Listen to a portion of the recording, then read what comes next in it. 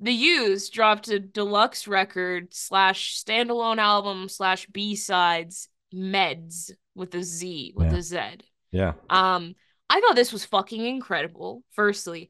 Um, I have grown attached to these songs faster than I grew attached to the last tracks. The original album, the album that these B-sides came from. Mm. Which fair does not say a lot considering I haven't respectfully I have not revisited that album since it came out because nothing really struck me. I think when they released, I think it was People or Vomit Mhm. was the one that they released before they started the rollout. We were both like, holy shit, this is gonna be fucking crazy. And then they said, oh yeah, that's not on the album, by the way. So finally, to see People or Vomit having a little home on an album is incredible. I think just I was, damn, I was gonna say just the three track runs, then I saw four and five and six. It's a great fucking album. It's all fucking hits. Fuck You is incredible. People or Vomit is incredible. As I just said, we both fucking loved that one. Title track is great. Um, honestly, fucking damn, all of them are great. I Mhm. love the Used. Even though I don't listen to them, they're not in my rotation. I still have that respect and um fuck, what is it called? They're very the nostalgia for them. Because fucking Bert's vocals are just so they hold the power of just that era of music for me. So I hear his voice and immediately I'm like, yeah, okay, it's the 2000s again, isn't it, Bert? Huh. Huh. Great record. B-sides were awesome. I do prefer this record over the original, which is so it's usually like a 50-50 shot when we say that. Yeah. But yeah, that's my take. Yeah, I'm in a similar boat as you. I thought Toxic Positivity was a great record, but Hmm. not Yeah. something that I've really came back to since then. Didn't attach to it like I did Heartwork, which that record Artwork. that Ooh, record just blew me away. that But it was also great. came out in that that time at the start of the pandemic where like there was a shitload of free time Mm-hmm. and I was really able to digest the music that was coming out. So that's certainly part of it. But I'm gravitating towards the B-sides from the Mm-hmm. Toxic Positivity sessions faster than that record. Yeah.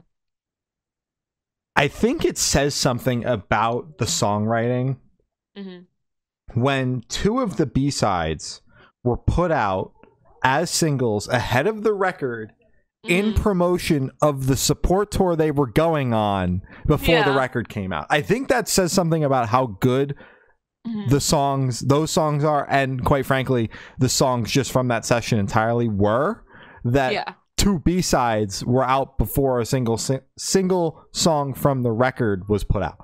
It's fucking ridiculous. I wish this was toxic positivity. Yeah. Genuinely. Like I wish they just flip-flopped it. I would have been so much happier. And it makes more sense because why the fuck would you put out two songs before an album rollout that are no correlation except for B-sides? Like, If anybody has any fucking idea why that happened, please let us know because that please. confuses me to this day.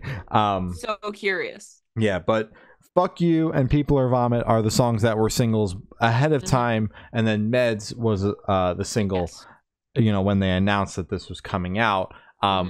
People Are Vomit is probably one of my favorite Used songs, hands down. That fucking song is crazy. Um, Absolutely. Yes. yeah, that Hmm. song's fucking awesome. Depression Personified and Terrified are my two other favorites off of this record. But overall, Hmm. just fucking awesome.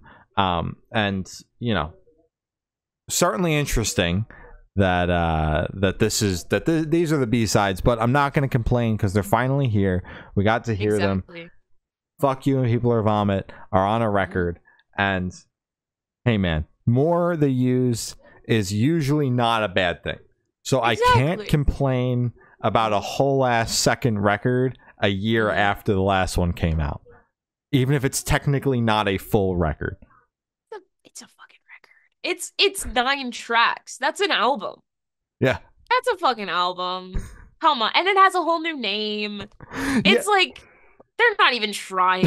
Come Yeah, on. It's a they're record. marketing it as, B-sides, Mhm. but it starts for me. It starts to become a full record when it's 10 songs and it's got its own name.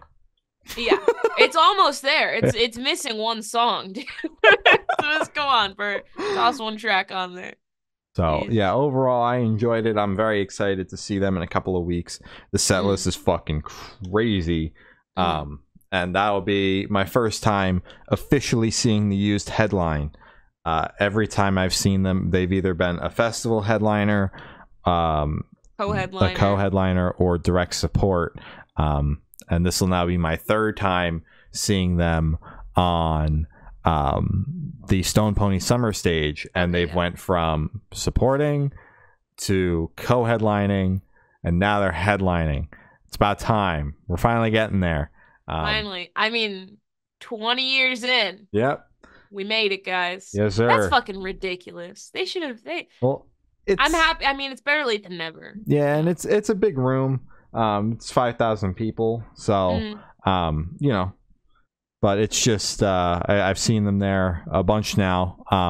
But I still remain cautiously optimistic, because when I saw them open for Rise Against, I almost swore to never see them again, and then they were fantastic with Pierce the Veil, but the set was cut short. So I'm hoping that Bert does not let the intrusive thoughts win too many times, and that the show goes on, because it is 20 songs long, and I'd like to hear all 20 songs. Yeah, come on, Bert. Come on, Bert. You can yap another time, man. Yap, but make sure, like, let's get the songs going, you know? Exactly, like 20 seconds in between songs. That's what I give you. 10.